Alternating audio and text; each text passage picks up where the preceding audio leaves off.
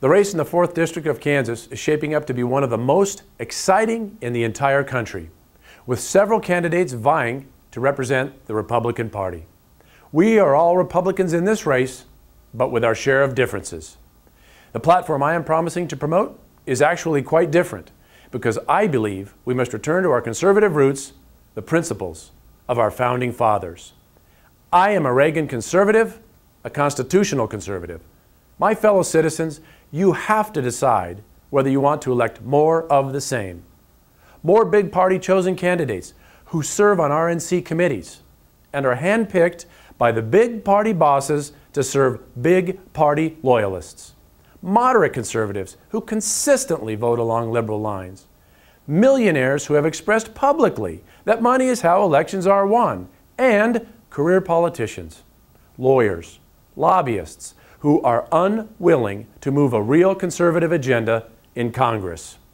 A vote for me, Jim Anderson, gives you that choice. A simple platform of real Americanism. I am a conservative, not handcuffed to big party or lobbying groups, who believes in true conservative principles. I am the only candidate to publicly support term limits and put an end to career politicians. I am the only recognized constitutional conservative who vows to protect and uphold the foundation and principles of this country. I am a retired airline pilot, a small business owner, not a lawyer, not a career politician, or someone who is trying to buy the office.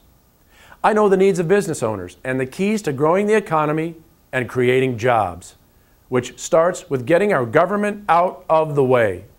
I believe in the fair tax, free trade, with less red tape, lower deficits, traditional family values, and most importantly, returning the power to the states and its citizens. You know, Einstein said that the definition of insanity is doing the same thing over and over again, but expecting different results. The time has come to make a different choice and put the government back in the hands of the people. Ladies and gentlemen, once the smokescreen and Washington double talk is removed, it becomes very clear.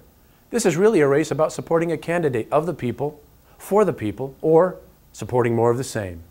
I promise to carry on the traditions of real conservatives like Jefferson, Lincoln, Reagan, and welcome Republicans, independents, libertarians, conservative Democrats, and any other group who is ready to reverse the direction of our country and get back to the fundamentals that make our country great. From day one, I vowed to be a representative, not another politician.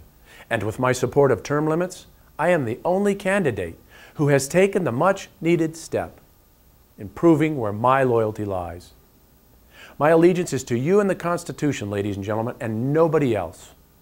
Ask yourself this question: why would a candidate not be willing to sign it? Our campaign has made this a major issue, and the other candidates have had sufficient time to take that pledge as well, but they have not. If they do now, it is only to try and save face, but clearly they have already made their choice. As your representative, I will not need to do polling in order to make the right decision. I will not need to hold my finger to the wind to determine which direction the populist political winds are blowing. All I need, ladies and gentlemen, is this: the Constitution and my conservative, pro-American, pro-entrepreneurial principles. The way I see it, the desk, the chair, and the office in Washington, D.C. belong to the people of this district. I am merely the one carrying the message until my time is up. Since I will not have decades to make a difference, I will get to work for you on day one. And I can assure you, ladies and gentlemen, I may be considered a junior congressman, but I will not carry a junior voice. I am asking you for your vote. Thank you.